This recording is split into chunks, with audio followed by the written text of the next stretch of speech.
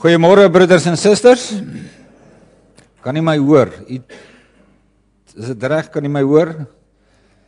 Baie welkom aan almal van u. Ek het gesien hier is ook besoekers vanoggend hier. Dit is altyd lekker vir ons dat u ook by ons is en mag die Here vir ons wonderlik seën vanoggend.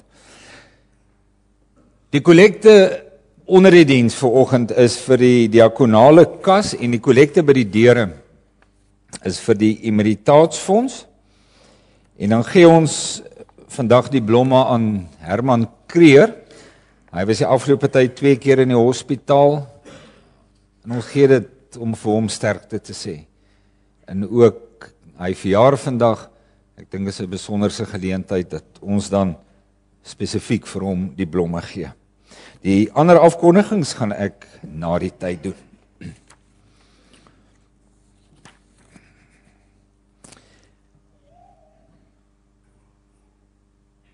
Ons verklaar nou saam met mekaar, broeders en susters, dat ons hulp is in die naam van die Here, wat die hemel en die aarde gemaak het.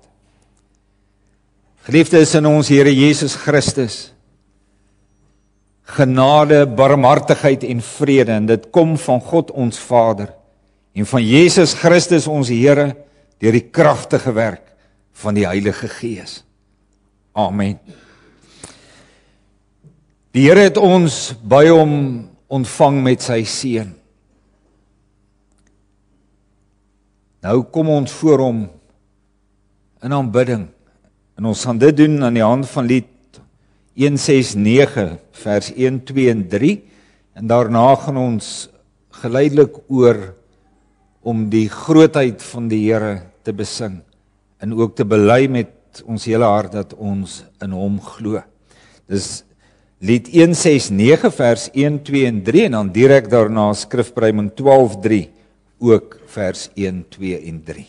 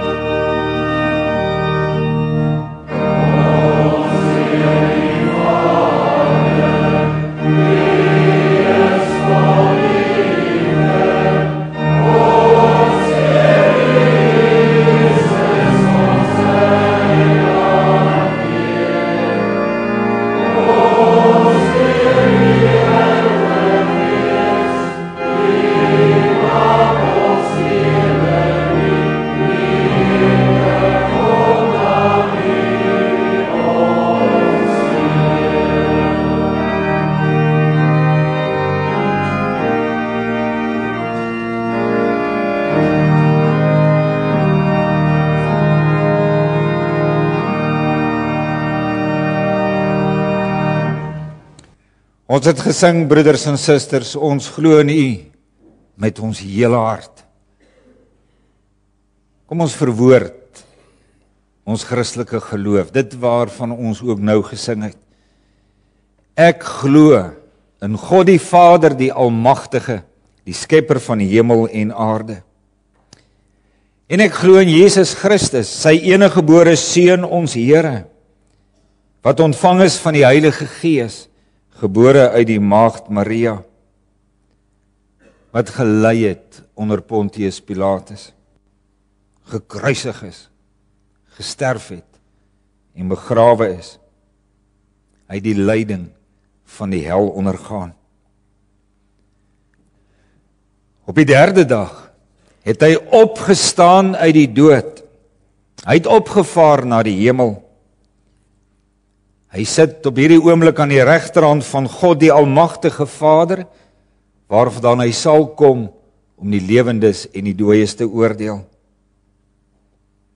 Ek glo in die Heilige Gees. Ek glo aan 'n heilige, algemene Christelike kerk. En hierdie kerk is die gemeenskap van die heiliges.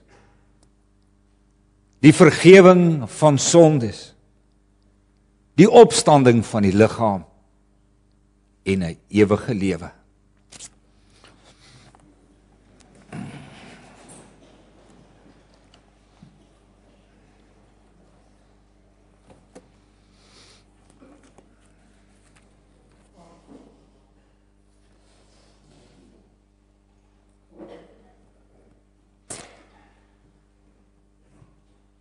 Ons bely, broeders en susters, dat ons saam met Christus gesterf het, maar ook opgestaan het in 'n nuwe lewe. Luister wat skryf Paulus in Kolossense 3. Aangesien julle saam met Christus uit die dood opgewek is, moet julle streef na die dinge daarbo waar Christus is, waar hy aan die regterhand van God sit. Rig julle gedagtes op die dinge wat daarbo is, nie op die dinge wat op die aarde is nie. Want julle het gesterwe en julle lewe is saam met Christus verborge in God. Wanneer Christus wat julle lewe is by sy wederkoms verskyn, sal julle ook saam met hom verskyn en in sy heerlikheid deel. Daarom moet julle die aardse dinge doodmaak wat nog deel van julle lewe is. Onsedelikheid, onreinheid, welis, slegte begeertes en gierigheid wat afgoderry is. Deur sulke dinge kom die straf van God oor die mense wat aan hom ongehoorsaam is. Vroeger het julle ook aan hierdie dinge meegedoen toe julle nog daarin gelewe het. Maar nou het julle al hierdie dinge laat staan.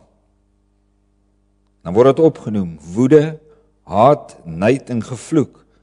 Vuil taal moet daar nie uit julle mond kom nie, moenie vir mekaar lieg nie. Julle het met die ou sondige mens en sy gewoontes gebreek.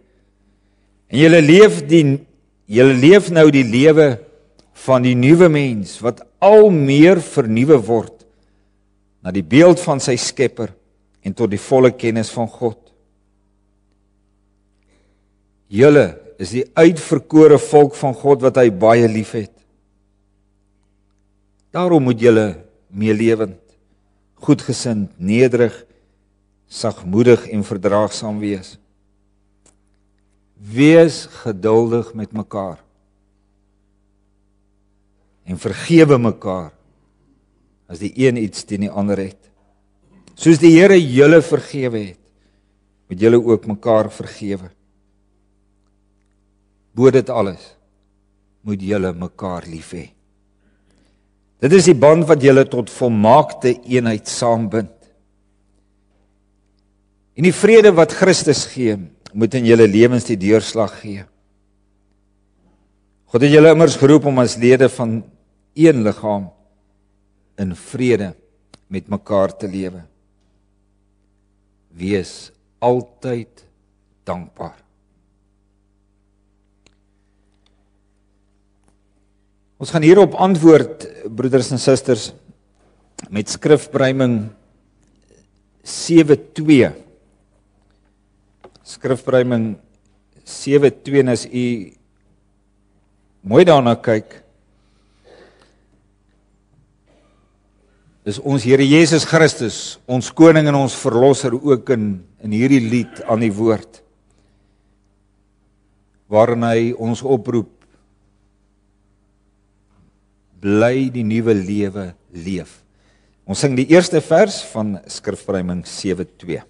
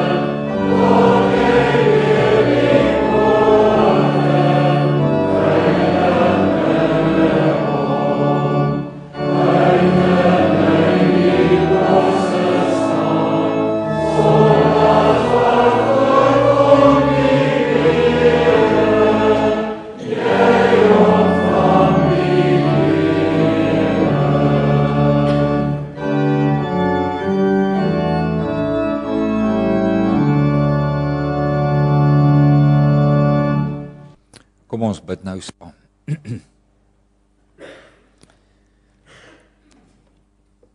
Ons hemelse Vader, U het ons vanoggend bymekaar gebring as die bruid, as die liggaam van ons Here Jesus Christus. U kerk in wie U woon en in wie U werk.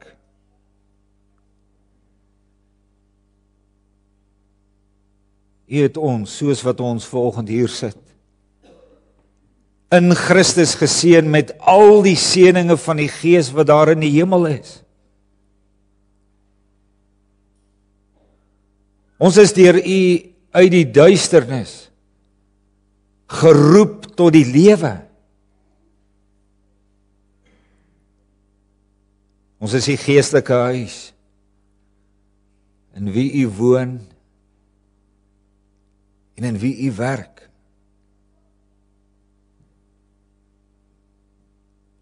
Ons is die bruid van ons Here Jesus Christus. Vader, genade op genade het ons van U ontvang, en genade op genade ontvang ons nog elke dag van U. Here, ons het niks om by U te verdien nie.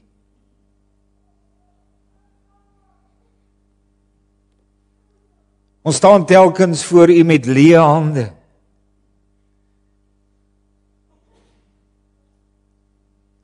En nogtans is dit U wat genade op genade aan ons skenk. En Here, nou wil ons bid dat U ons oë hiervoor werklik sal oopmaak. Laat ons werklik die nuwe lewe leef wat U in Christus aan ons gegee het. Vader, gee vir ons vreugde, gee vir ons blydskap oor ons heerlike en ons ewige verlossing in ons Here Jesus Christus. Maar Here, gee ook in ons hart groot bewoonheid oor elke mens wat nie U werklik ken nie. Wat moet lewe sonder die heerlike sekerheid wat ons geloof in U gee. Wat moet leef sonder die heerlike geborgenheid wat ons het, as U kinders wat U ontsettend lief het. Here, maak van ons U medewerkers, om ook in hierdie donker wêreld te getuig van u lig, van die hoop wat u in lewens bring. Maak ons u medewerkers, om mense werklik te vertel van hoe ryk 'n lewe is, wat in u geborge is. Vader, ons wil bid dat u ons as ouers sal help, om werklik vir ons kinders die wonder van u genade te kan ontsluit in ons gesprekke. Ons bid vir wysheid, ons bid vir woorde, sodat ons kinders ook saam met ons verwonderd sal staan oor u genade en u liefde, u onverdiende liefde vir ons. Help vir ons as ouers, maar ook vir ons as gemeente om werklik vir ons kinders lewende voorbeelde te wees van mense wat in Jesus Christus verlos is. Help ons dat hulle sal kan sien hoe leef 'n mens, die nuwe lewe wat ons in Christus het.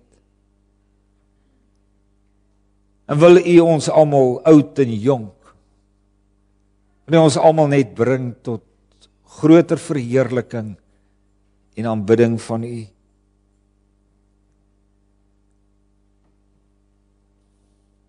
En Vader, ons wil ook vra dat u ons baie dinge sal vergewe. Vergewe ons dat ons u genade oor ons so baie keer as vanselfsprekend aanvaar. Vergewe ons, Here, dat ons u genade goedkoop maak met ons lewe. Vergewe ons dat ons self nog so dikwels op die troon van ons lewe wil sit.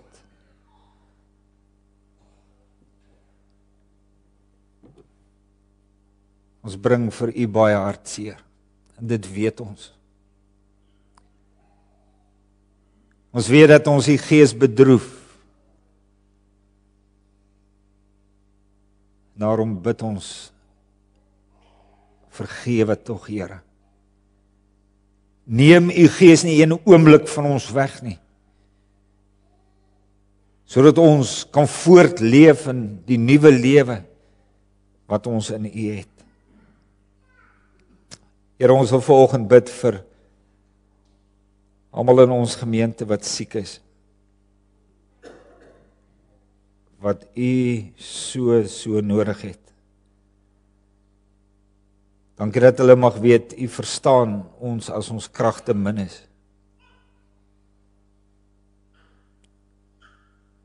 Dat u verstaan as ons ook moedeloos word by tye. En ons wil bid dat u elkeen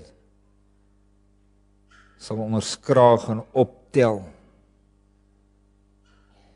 Dat hulle mag beleef hoe u ook u hande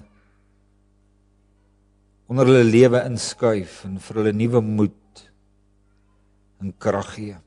Gee beterskap, Here, as ons saam met hulle ons hoop op u vestig. Hoor ons as ons dit van u vra.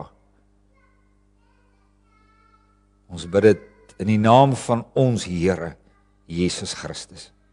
Amen.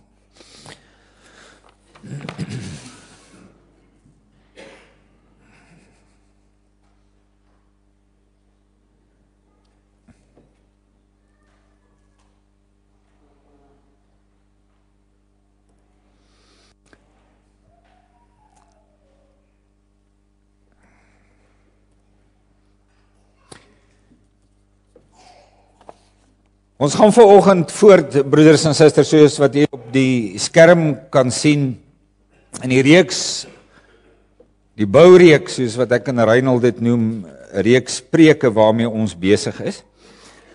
Vanoggend gaan ons 2 gedeeltes lees. Die eerste gedeelte is uit Matteus 16 vers 13 tot 20 En dan ook 'n gedeelte uit Efesiërs 2. En die tema vir oggend is God bou sy kerk op 'n vaste fondament. Dit is vir my nogal sprekend, ek het net nou hier by die vensters hier agteruit gekyk. Hier agter met die aanbouery lê die fondamente. So dit is klaar reg van die nuwe vertrekke wat daar gebou word. Vandag kom ons juis by die vaste fondament van die kerk van ons Here Jesus Christus. En die tema is God bou sy kerk op 'n baie stewige vaste fondament. Twee gedeeltes. Kom ons lees Matteus 16 vanaf vers 13 af en dan ook uit Efesiërs hoofstuk 2. Matteus 16 vanaf vers 13. Toe Jesus in die streke van Caesarea Philippi kom, het hy vir sy disippels gevra: Wie sê die mense is die seun van die mens? Hulle antwoord, party sê Johannes die Doper, party Elia, party Jeremia of een van die profete. Maar julle, het hy gevra, wie sê julle is ek? Simon Petrus het geantwoord, U is die Christus, die Seun van die lewende God. Gelukkig is jy, Simon Bar-Jona, het Jesus vir hom gesê, want dit is nie 'n mens wat dit aan jou geopenbaar het nie, maar my Vader wat in die hemel is. En ek sê vir jou, jy is Petrus, en op hierdie rots sal ek my kerk bou, en die magte van die doderyk sal dit nie oorweldig nie. Ek sal aan jou die sleutels van die koninkryk van die hemel gee. En wat jy op die aarde toesluit, sal in die hemel toegesluit bly. En wat jy op die aarde oopsluit, sal in die hemel oopgesluit bly.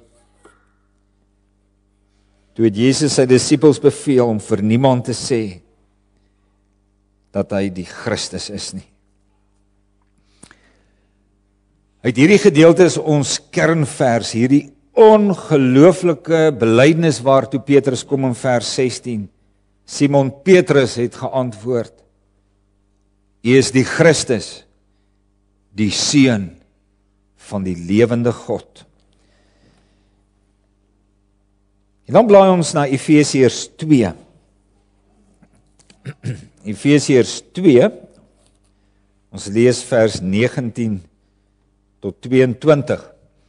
Jy sal onthou, die Efesiërs boek is die Bybelboek wat by uitstek handel oor die kerk van Jesus Christus. Nou skryf Paulus hier in hoofstuk 2, julle, en hy verwys hier na die heidene wat tot geloof gekom het. Hy sê, julle is dus nie meer ver van God af nie, nie bywoners nie, maar medeburgers van die gelowiges en lede van die huisgesin van God. Julle is 'n gebou wat opgerig is op die fondament van die apostels en die profete, 'n gebou waarvan Christus self die hoeksteen is. In hom sluit die hele gebou saam en verrys dit tot 'n heilige tempel vir die Here, in wie julle ook saam opgebou word tot 'n geestelike huis waarin God woon. Vers 20, julle is 'n gebou wat opgerig is op die fondament van die apostels en die profete.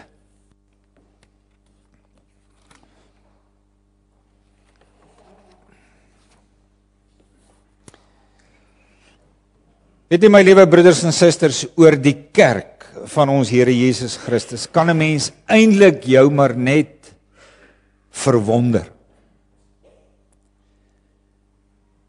Want die kerk is die wonder van die Here se genade oor mense. Die kerk is die wonder van die Here se magtige en kragtige werk in die lewens van mense.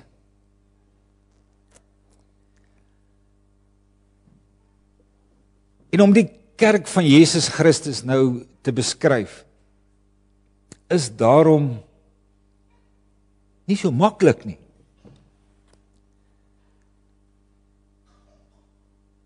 Want dis iets besonders, dit is 'n skepping, 'n nuwe skepping van God self.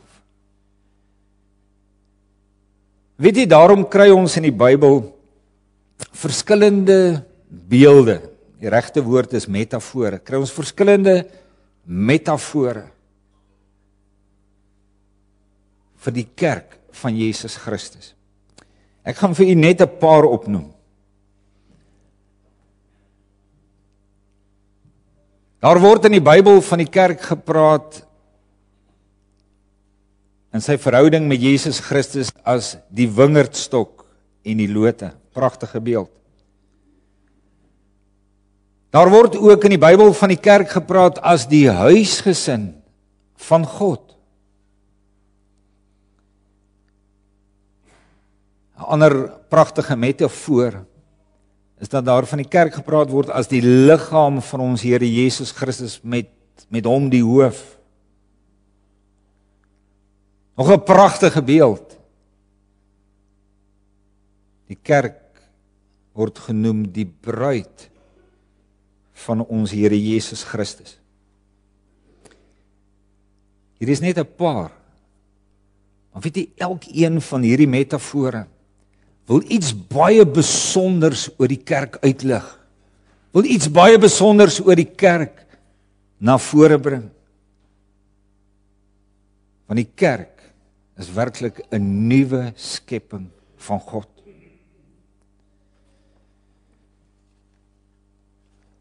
Maar weet jy, daar is nog 'n ander metafoor wat vir die kerk gebruik word. En hierdie metafoor gebruik ek en Reinder nou ook in hierdie reeks Bou-reeks. Die kerk van Jesus Christus word ook beskryf as die geestelike gebou waarin God woon. Die geestelike gebou waarin God woon. En hierdie gebou is steeds in aanbou. Hy is nog nie klaar gebou nie. God bou aan hierdie gebou deur Christus sy seun en deur die Heilige Gees. Maar hy maak ook van mense daarin gebruik.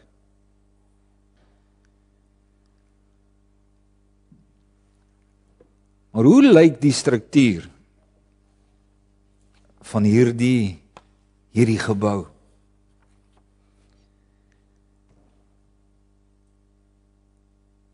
As jy mooi kyk, en ek het dit net nou gesê, is die bouers wat nou besig is met die aanbouings hier by ons kerkgebou, is hulle die afgelope tyd besig om te werk aan die fondamente van die nuwe vertrekke wat aangebou word.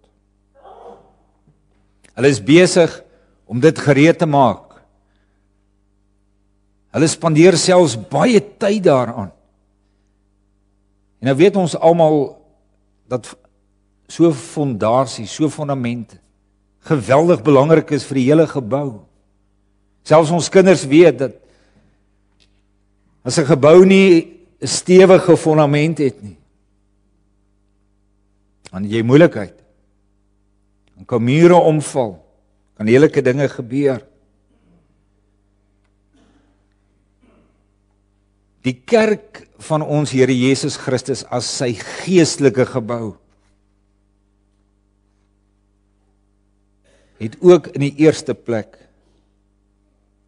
'n fondament. So praat die Bybel oor hierdie gebou. Daar is die fondament. En dan sê die Bybel, die kerk as God se geestelike gebou het ook 'n hoeksteen.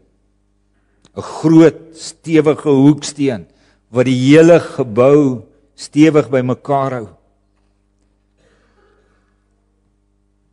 En dan sê die Bybel dat God steeds besig is om mense wat tot geloof kom, so stene in hierdie gebou in te messel. Om nog gelowiges deel te maak van hierdie geestelike huis van God. Nou in die weke wat kom, gaan ons nog kyk na die hoeksteen, ons gaan nog kyk na die stene. Maar vandag, broeders en susters, wil ons net kyk na die fondament waarop God sy kerk bou. Wat lees ons in Efesiërs 2? Daar staan dat die fondament van die kerk, die apostels en die profete is. En weet jy, nou moet ons dit onmiddellik baie goed verstaan. Dit gaan nie hier oor hulle as persone nie. Dit gaan nie oor hulle as mense nie. Maar dit gaan oor wat hulle verkondig het. God het deur die Heilige Gees aan die profete van die Ou Testament en die latere apostels van die Nuwe Testament. God het deur die Heilige Gees aan hulle die geheim van die evangelie bekend gemaak. Hulle het hierdie boodskap wat hulle van God ontvang het, aan mense gaan verkondig. En daardeur het hulle die fondasie gelê, die fondament, waarop God sy kerk bou. En nou is die vraag, wat het hulle verkondig? Wat is dit wat al die gelowiges oor die hele wêreld heen saam glo op grond van dit wat ons in die Bybel lees? Kom ek sê dadelik, dit gaan oor wie Jesus Christus, oor wie Jesus werklik is. Dis waaroor dit gaan. En nou wil ek u vir 'n oomblik terugneem na Matteus 16, wat ons saam gelees het.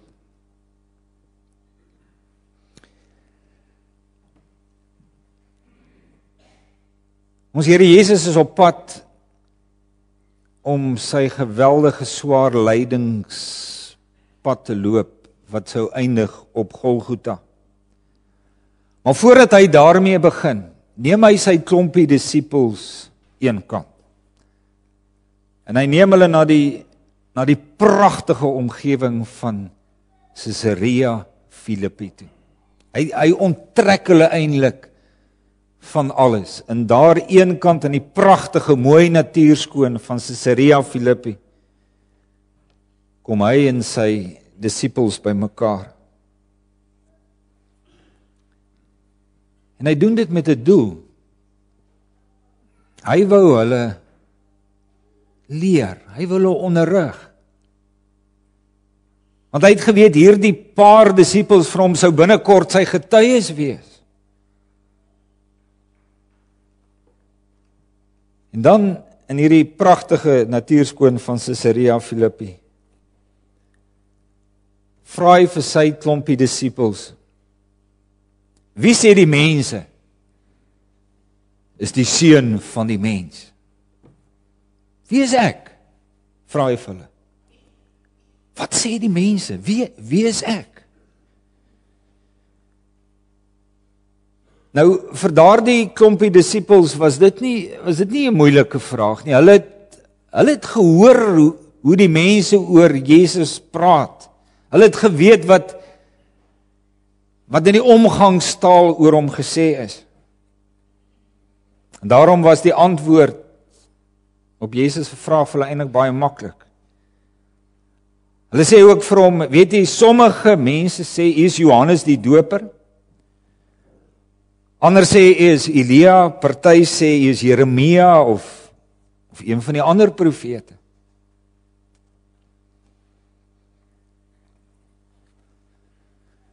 Maar dan kom ons Here Jesus met 'n tweede vraag.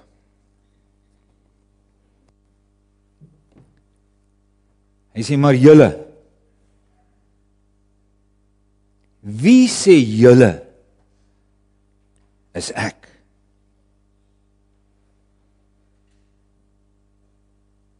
Nou, dit is 'n persoonlike vraag. Maar julle, wie sê julle is ek? Nou was dit nie meer 'n maklike vraag nie. Ons Here Jesus vra van sy disippels 'n persoonlike belydenis oor hom.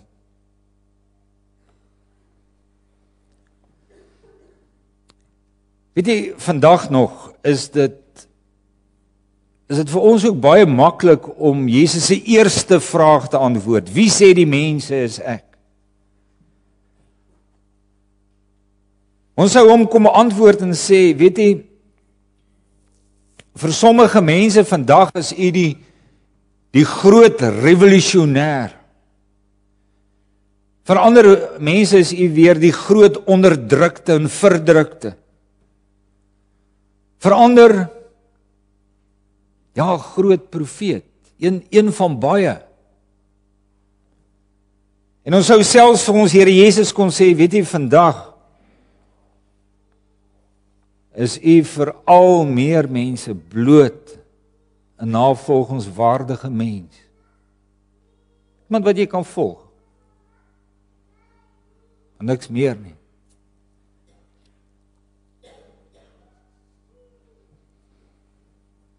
Maar weet jy die vraag wat ons Here Jesus vandag nog aan elke mens persoonlik vra, is daar 'n baie persoonlike vraag. Maar jy, wie sê jy is ek?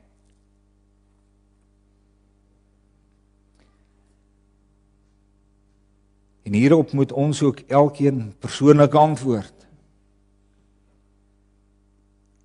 Want teenoor Jesus Christus kan jy nie neutraal staan nie.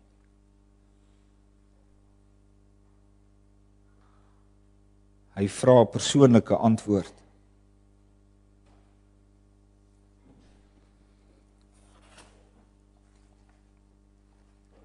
Wat het die disippels geantwoord?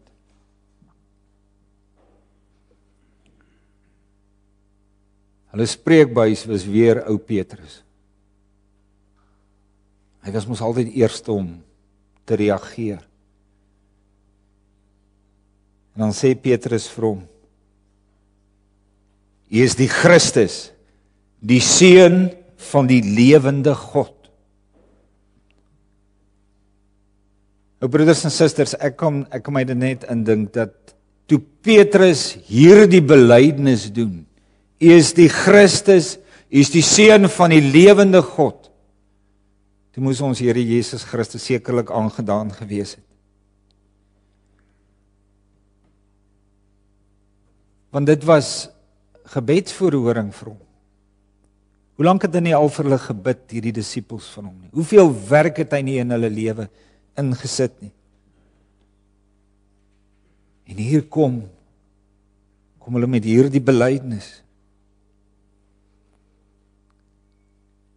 Ek dink hy moes aangedaan gewees het, want dit was die vrug op sy werk en op die Vader se werk in die lewe van hierdie klompie disippels. Uit alles wat hulle van hom gehoor het, uit alles wat hulle hom sien doen het, in hulle omgang met mekaar, uit alles kom hulle tot die persoonlike belydenis. U is die Christus, die Seun van die lewende God.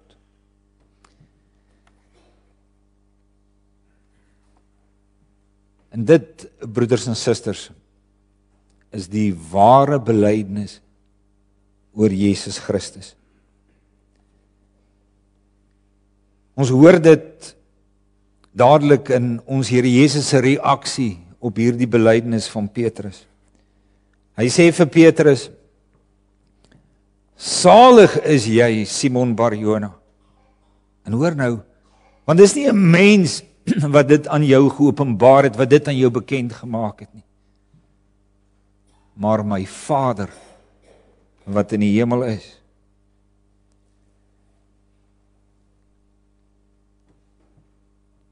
Hierdie belydenis, dat Jesus die Christus is, die Seun van die lewende God,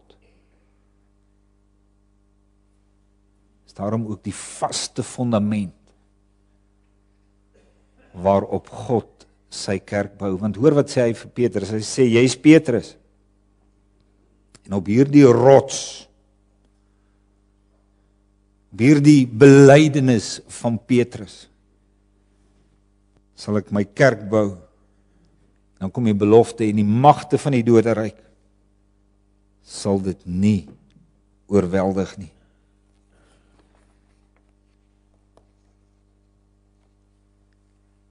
Weet jy, in hierdie paar woorde,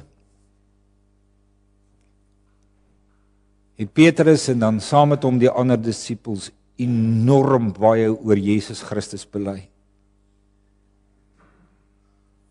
Deur om daar te bely as die Christus, het hulle hom erken as die groot gestuurde van die Vader.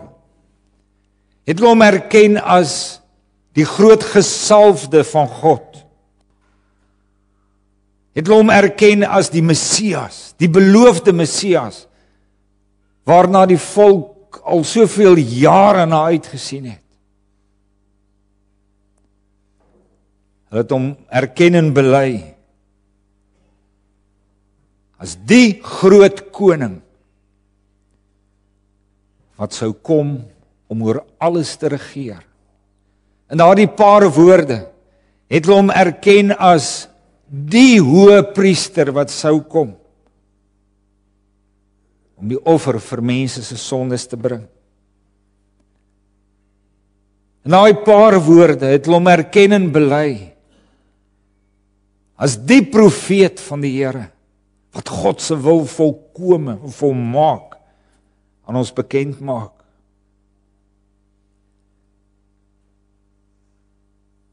Ja, Jesus wat daar by hulle gestaan het, was niemand minder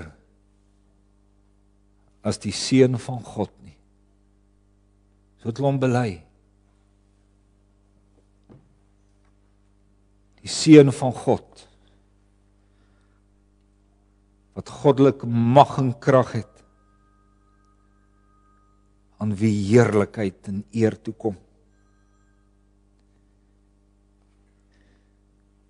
Nou broeders en susters, in hierdie belydenis sou Petrus en die ander disippels hierna nog baie moes groei. Maar weet jy ook daardie groei, het die Heilige Gees met verloop van tyd aan hulle gegee.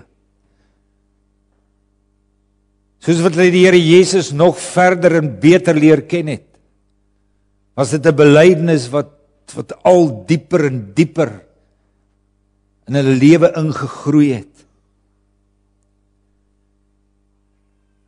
Hulle kon later met baie meer insig werklik getuig dat Jesus die Christus is. Dat hy die Seun van God is. Kragtig het hierdie klompie disippels later in hierdie wêreld as apostels gaan verkondig dat daar alleen in Jesus Christus redding vir 'n mens is. Vandag het ek en jy 'n Bybel vol van hulle geesgedrewe oog en oor getuienis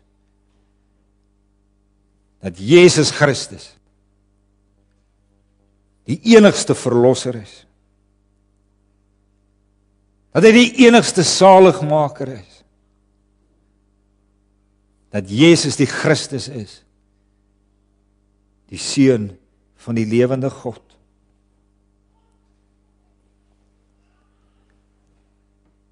En weet jy, dit is hulle belydenis oor Jesus Christus, soos wat ek en jy dit in die Bybel kry, wat die fondament is, die stewige fondament, waarop God sy kerk bou.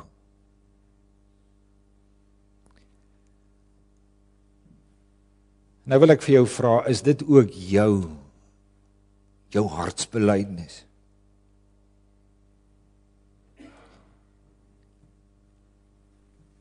Jy, wie sê jy is ek? Weet jy, broeders en susters, dit vra Jesus Christus vandag nog aan elke liewe mens. Jy, wie sê jy is ek? Dis 'n persoonlike vraag en net jy kan daarop antwoord.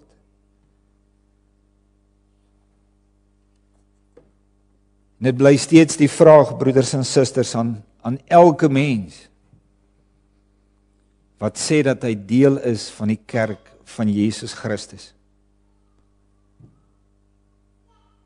Wie sê jy is ek?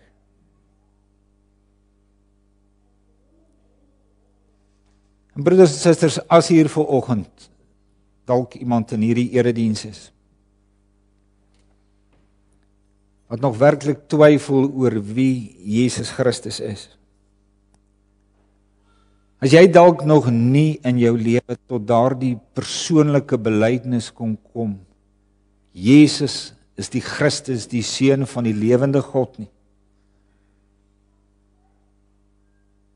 wil ek vir jou net hierdie raad gee. Moenie in jou soektog na antwoorde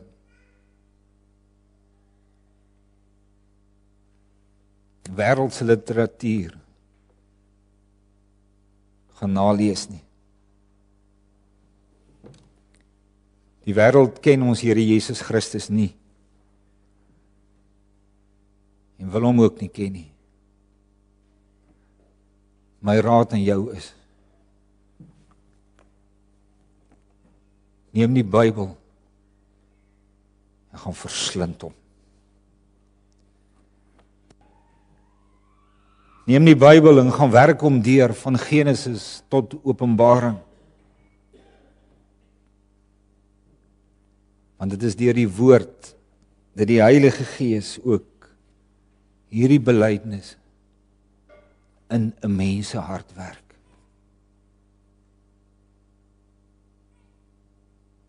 Gaan verslind die woord van die Here. Vra ander om vir jou te bid, dat jy ook met sekerheid kan bely. Jesus is die Christus, hy is die Seun van die lewende God.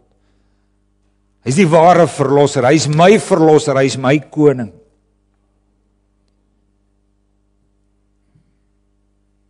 En as jy vanoggend met groot dankbaarheid regtig kan sê, maar ek bely hom as die Christus, as die Seun van die lewende God, broeders en susters, dan is jy ontsettend bevoorreg deur die Here.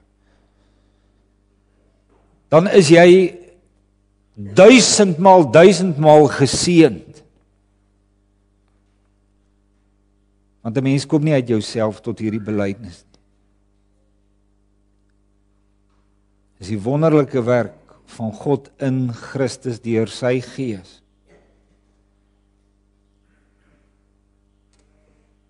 En dan wil ek jou tog vra,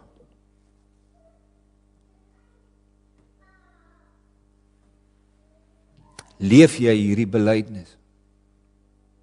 Of is dit bloot 'n mondbelydenis? Is Jesus Christus soos wat jy dit bely, koning van jou lewe? Of sit ek self nog vet op die troon van my eie lewe?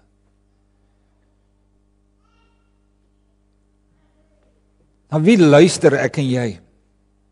As ons elke dag 'n klomp keuses moet maak in ons lewe, as ons ook moet bepaal hoe ek teenoor mense gaan optree, na wie luister ek?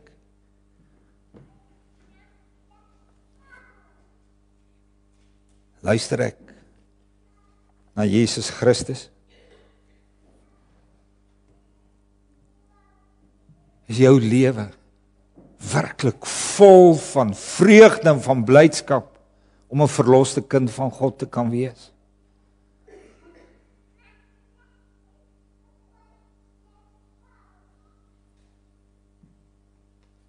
Wat is jou verhouding met Jesus Christus?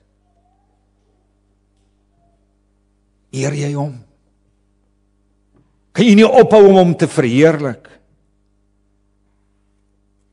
Ook is jou Here jou verlosser nie.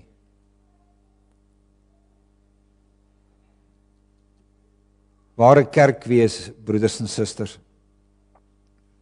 kan men sê dat die stewige en vaste fondament waarop God sy kerk en ook hierdie gemeente bou, is dit my en jou hart, dit my en jou mond, dat ons hele lewe een en al Christus is. Niks anders nie.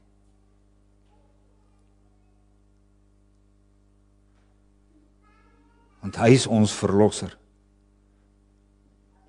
En hy is ons Here. Mag mense by ons as die kerk van Jesus Christus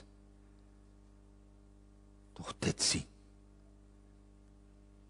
Mense wie se lewens vol is van Jesus Christus, hulle Here. Amen.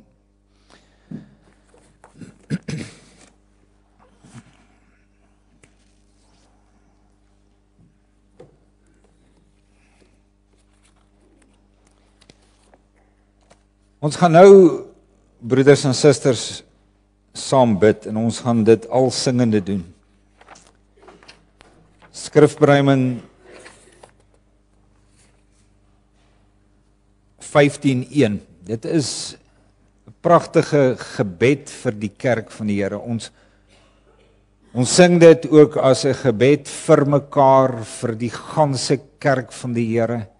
'n Gebed waarin ons vra dat ons werklik ook gebou sal wees op Jesus Christus, ons koning en ons verlosser. Dis dan Skrifberuiming 15:1 vers 1, 2, 3 en 4 en daarna gaan die diakens ons kollekte opneem.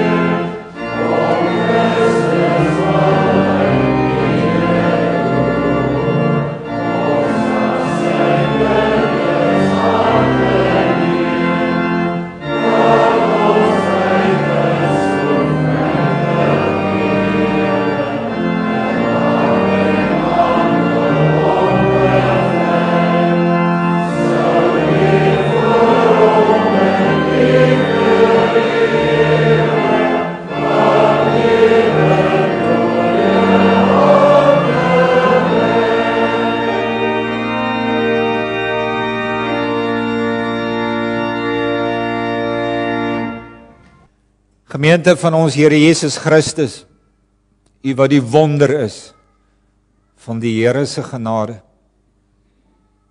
ontvang nou sy seën. Die Here sal julle seën en julle beskerm. Die Here sal tot julle redding verskyn en julle genadig wees.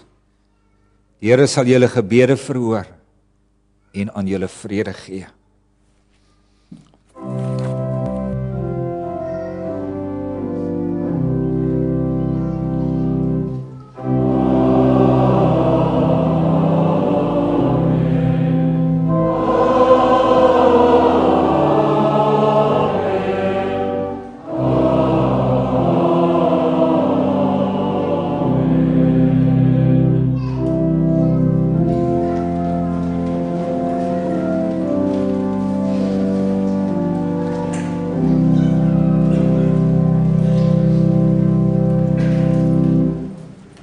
Net 3 afkondigings, broeders en susters. Die eerste is 'n dankie.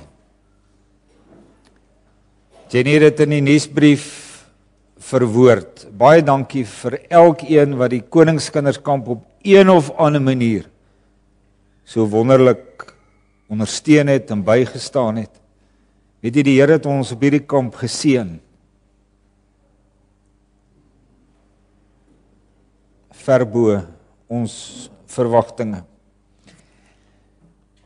Na die kamp het ons so 30 slaapsakke en komberse, wat ons graag weer wil laat was, voordat ons dit wegbere vir latere gebruik. En ons wil tog vra as elke suster vandag net 'n kombers of 'n slaapsak kan gryp, gewas hom vir ons, dan is ons dinge volgende week weer reg. Ons sal dit geweldig baie waardeer. Dan het Toby gesê, is daar nou 'n app beskikbaar. Ek dink almal van ons weet wat ek bedoel. 'n App is beskikbaar vir jou selfoon ensovoorts, vir Android sowel as vir iPhone, waardeur jy ook, as jy 'n erediens misgeloop het, deur middel van hierdie app weer na die erediens kan luister. Nou ek dink die Afrikaans is applikasie vir 'n app. Jy moet my maar reghelp, toepassing. Nou die naam van hierdie toepassing is Kerkdiens gemist. Ons sal dit nou volgende keer sal ons dit in die nuusbrief plaas. Ons sal net so 'n bietjie verstellings maak dat as jy nie hier is nie, dat ons dit kan optel. As jy dalk op 'n ander manier inluister. Goed, maar dit is 'n wonderlike diens wat ons het, tegnologie wat ons kan gebruik. Ons sal die detail volgende week ook in die nuusbrief plaas. En dan die laaste, ons gaan lekker tee drink, maar ons vra weer vir vrywilligers. Gaan help gou daar, selfs die manne. Kom ons gaan drink lekker tee. Baie dankie.